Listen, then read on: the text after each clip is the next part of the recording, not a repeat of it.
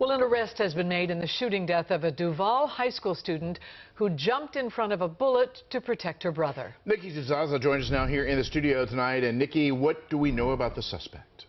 Well, Vic and Denise, police say they have made an arrest in the deadly shooting of 16-year-old Jada Medrano Moore, and officials say their investigation led them to a 17-year-old from Glenarden.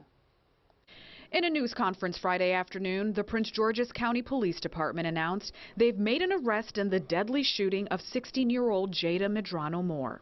She was a bright student, a great athlete with even a brighter future. And now we know it was another juvenile armed with a gun who stole her future and shattered her family. The department's homicide unit arresting a 17-year-old male in connection to Moore's tragic death on September 11. A case followed by heartbreak still felt amongst investigators and officials. All of us are just speechless, and we are just so devastated and so angry about the loss of Jada. It shouldn't have happened. It didn't have to happen. The arrest comes less than a week after detectives say they were called to the 9800 block of Palamar Drive, where a fight between two groups escalated.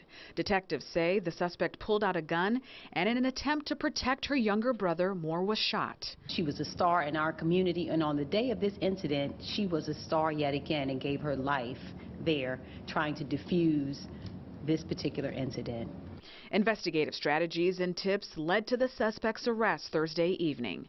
As he faces first and second-degree murder and assault, including a firearms charge, many are left with emptiness and shock.